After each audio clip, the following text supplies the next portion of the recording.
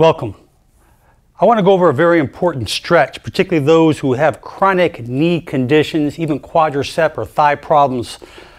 Understand the majority of time that we spend each day is in a seated position like this. We have a 90-degree angle within our knees. We're putting stress upon the hip flexors, keeping them contracted all day long.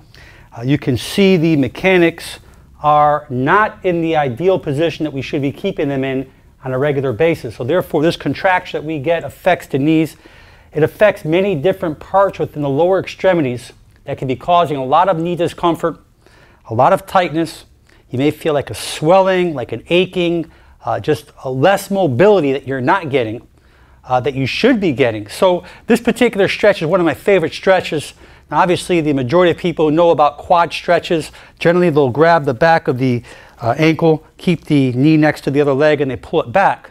Although that's only going to get part of the quad. What we're going to do is we're going to work not only the quad, we're going to work the patellar tendon below the kneecap.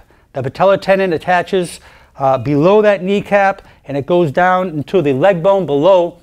So what we're going to do is we're going to bend the leg like this with our foot on the bench, or if you like to use a couch or a chair, whatever you like to use.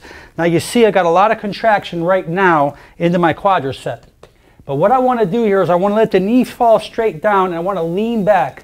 And when I lean back on that knee, I'm actually feeling not only the quadricep, not only above the kneecap, but below the kneecap into that patella tendon. That patella tendon develops a lot of adhesions, a lot of scar tissue, and by doing this, releases the knee. It will actually help increase that mobility. You can hold that 30, 45 seconds, and you can do that every day. I think it will be a good thing for you, particularly if you're prone to having knee problems.